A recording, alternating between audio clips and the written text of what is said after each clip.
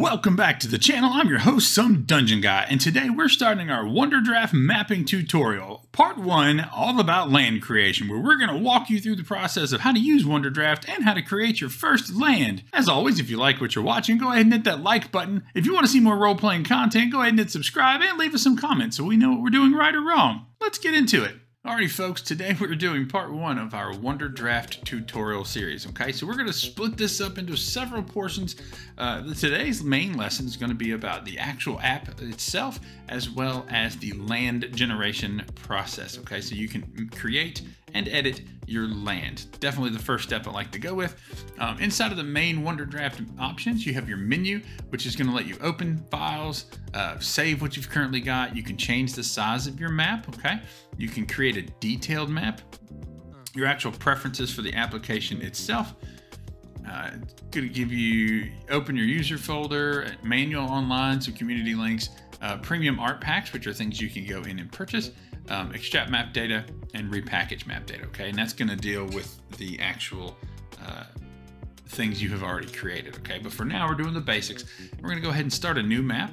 Now, it's going to give you tons of different size options. You can edit these to whatever you'd like, all right? If you want to make these two numbers not stay consistent with one another, you can unclick this maintain aspect ratio and change these to whatever shape you want, as long as it is in the four-sided variety, meaning you can have a long map, you can have a perfectly square map, etc. Inside of here, we're going to have some templates. Now, these are the various resolutions and basic sizes, okay? So for example, this full HD 1080p, which I typically use for maps I'm going to use just in my game, it's going to give you 1920 by 1080, your basic 1080p resolution. 4K is obviously going to give you the 4K. And these A2 through 6s, I'm going to pop up a graphic on the screen, and that's going to show you sort of what those dimensions mean. And these 300 DPI are going to be very high definition in case you want to print them out at a later date, okay? US letter is going to be just that. And then of course we have the equirectangular 4K, okay? So today we're just going to start with 1080p. You can choose portrait or landscape, which changes the dimensions up top. Landscape is going to give you the wider version of a map, and then your themes, okay? So it's going to give you 9 different themes. I'm also going to pop up a graphic here giving you an example of what those 9 themes look like. Basically, they're an entry-level color and basic theming, okay? It's going to give you different fonts. It's going to have a different color palette already pre-selected for you. You can change all these things later down the road, but the graphic should show you kind of what the 9 basic ones look like. Now today we're going to use worn. It's just one of the ones I like. Certainly feel free to change it to whichever you like, and you can change this theme throughout your map making process if you decide that's not how you want it to go, okay? Clicking OK, it's going to go ahead and get us a map generated. All right. Inside of here, you're going to see your basic map, okay? Now, a couple hotkeys I'm going to go ahead and tell you right off. The mouse middle button scroll forward and backward is going to change your brush size. And if you hold down Control and use that middle mouse scroll, it's going to let you zoom in and out of your map, okay? Holding down the middle mouse button will let you pan your map around so you can move it.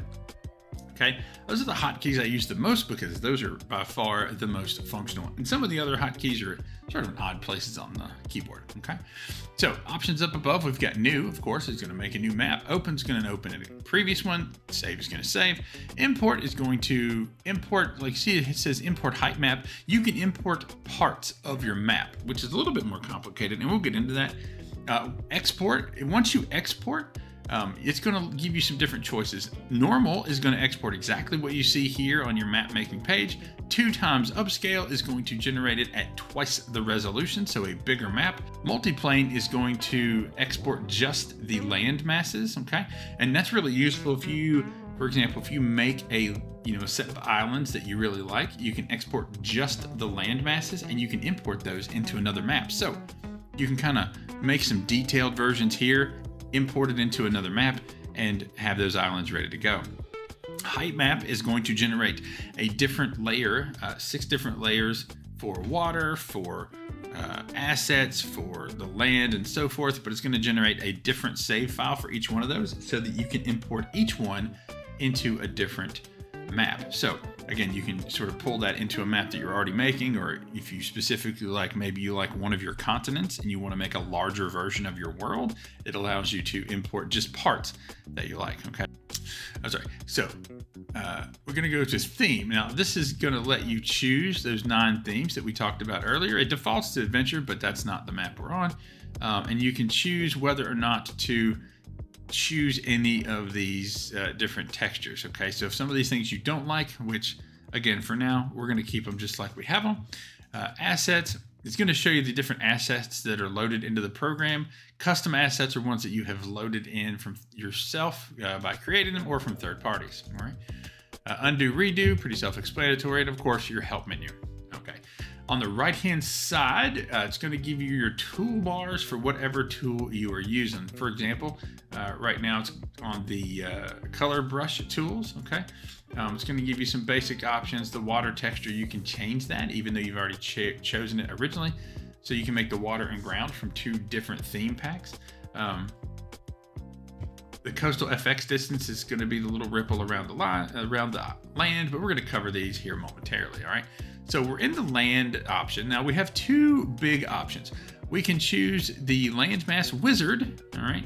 And what this does is this is what allows you to generate an entire set of lands with the click of a button, all right? Following tool is going to be our landmass brush. Okay, now this landmass brush does just that. It lets you draw a landmass. Okay, so you can fill in, like if you want a certain shape or something. And this is like your basis for how you're gonna make a map. All right, now notice that it does not give you rough, realistic looking edges, which is something we're gonna edit.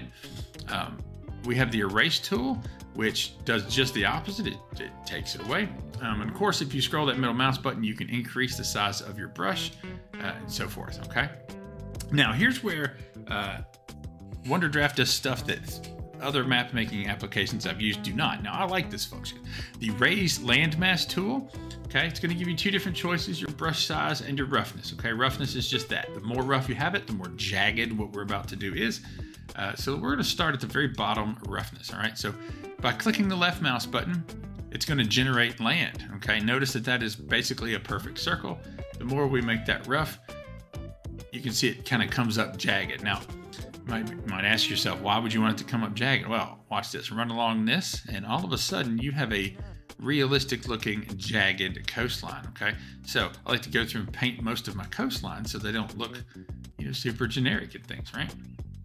So we can do that. The other good use for that is if you want to make islands, right? Like you want to make the Florida Keys, for example. Just like that, you can start making pretty realistic islands. The longer you hold it, the more land comes up from the ground, all right? And just like that, we're painting in islands, all right? The next tool we have is the lower landmass tool. By clicking on that, it does exactly the opposite, right? So you can shrink it back down into water, all right? And this raise and lower and this water level is going to become really important shortly, all right?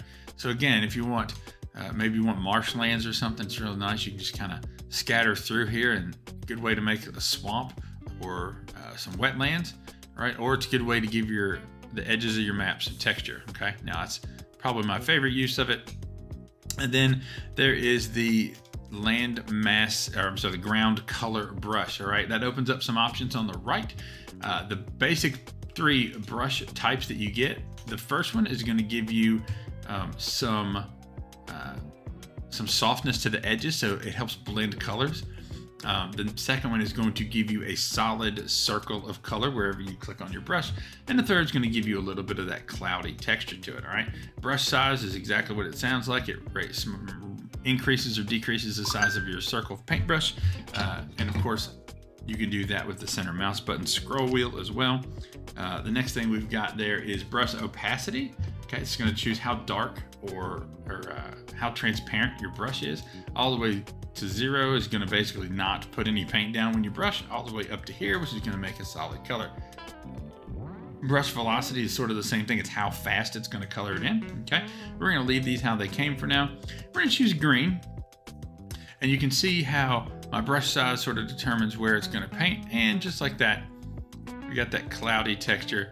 And especially if you go very quick, see, it sort of gives you a little bit of texture around the edges and things. Okay, now inside of that, we can use the soft brush, and you can see here like the main part of your brush is going to be a little darker and it's going to fade out toward the edges. And of course the solid circle. Now the solid circle, if we click, boom, it's going to give you a solid circle of color. Okay.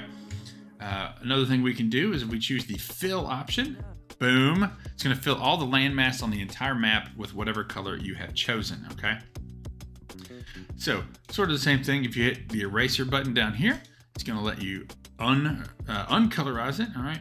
So down here you've got some colors. Now you can choose manual color, and that will let you choose any daggone color you want. All right. Even if we want to choose something kind of off the wall, some blue. Again, it's going to let us color it in blue. Especially good if you have certain factions that are going to be in certain regions and things. It gives you an option to make whatever color you like. Okay. Turn that manual color back off. It's going to give you the 4 basic colors that, sort of suggested colors. And say we color in our land, we'll fill. All right. And then if you want, for example, if you want to make, some plains or something, you can sort of brush through, and now all of a sudden you have some plains. Or if you go along the edges, again, the longer you hold it, the darker the color you have gets. If you swipe it kind of quick, you can barely tell. But if you hold it down, it's going to darken that up to whatever color. Really good for beaches and things and so forth. We've got some white options in case you want some snow or some frosty patterns. And then just some other brown colors, especially good for darkening up either evil levels or evil layers or around mountains and things like that. Now in here, you can create new colors that you would like to blend in. Right, so maybe you want your ground to be, a more green color. Well, let's choose that. Hit OK, and just like that, we now have a more vibrant green. All right, and then it saves that color down here for the time you are making the map. Okay, so for now, we're going to take that color away, and we're going to take the basic brush. We're going to fill in all the land because we're going to go back in and do some details later. Okay, now next thing we've got is the landmass polyagonal lasso. All right. Sort of a tricky thing to use, but kind of good. It's going to give us a couple options. So let's just pick a square. Now I'm left mouse button clicking to set the points of my shape. You can make it certainly multiple shapes, and right click will finalize the shape. Okay, that is now our shape. We can choose to fill it, which will fill it with land. We can go back in. Let's say we select that again. Erase is going to take that land away.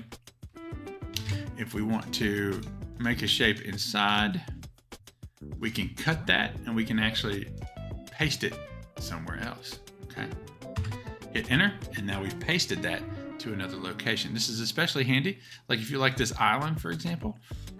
We're going to go and set it. We're going to cut it, and then we're going to paste it. Now, once we paste it, we can put that island anywhere we'd like, just like that. Hit enter, and now we can move an island. Specifically, that is a great tool.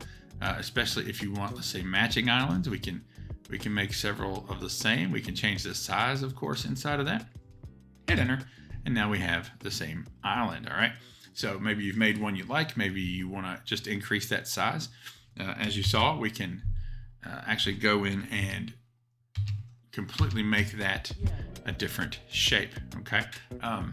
So those are your basic tools. All right. Up here, the only other options you get goes back to the coloring. Told you I was going to come back to these. So your water texture, your ground texture are the things you chose in your theme. That will change. Basically, it's just going to change the color of your water and the different textures inside of it. As a standard, again, you can go back in and color it all you'd like. Ground texture is sort of the same thing. It's going to let you choose from one of the other theme packs. Coastal FX distance. As we lower that, you can see the coloring around the landmass is going to change size. Okay, so be cautious about this. Really depends on what you want your map to look like. I try to keep mine in the middle. Land blend or outline blend, same thing. See, it changes the borders of your land. The vignette strength is going to just darken in that map. So if you want that worn look or a dark map and so forth, you can sort of do that. If you want your map to be super bright, take it all the way down. All right. Coastlines. So this is going to give us sort of an irregular blend, just like that, sort of an odd pattern around the outside. Uniform is going to do just the opposite. It's going to make it perfectly straight. Uniform outline, that's just that. It makes just the outline uniform. 3-tiered is going to sort of stagger the colors so that it's more of a gradual change. Hash is going to add, it's kind of like it's a drawn on map. And then of course we have the dash pattern, okay? You can see the subtle differences here. We're going with uniform blend, all right? So it's gonna give us system straight colors. Coastline color, sort of the same deal. You can see it's gonna let you choose the color of your coastline. If you want that to be brighter, you can obviously change it up, or you can make it a little more subtle if you like.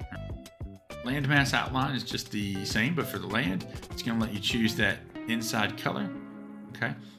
You know, a lot of people like to keep it brown, but you know what? Do you, man. Do what you like.